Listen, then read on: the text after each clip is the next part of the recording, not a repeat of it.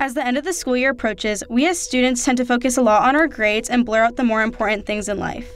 It is time we take a step back from our academics and help others at our school.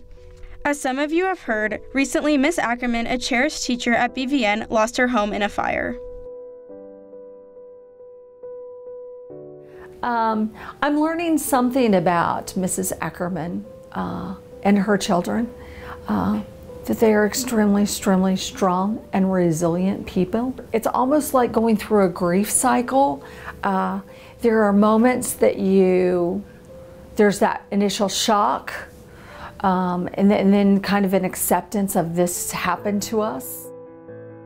My biggest advice would give them space and give them grace.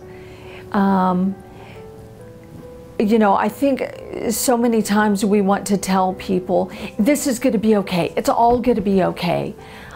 I don't know if that's the thing that we need to say in the moment, because you know what? They know that this is all going to be okay. But man, there's that loss, and it's going to take some time.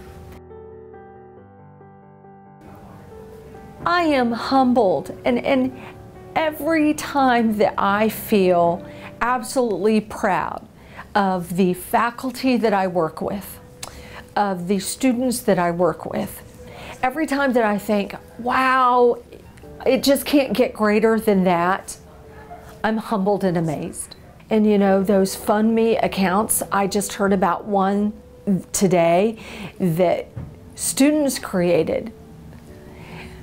And that really gives me just this amazing hope for the world, for the Ackermans, for her children, that, you know what, there are people there that care and concern. I cannot say thank you enough for being so generous to people I love and care about. And that's pretty amazing.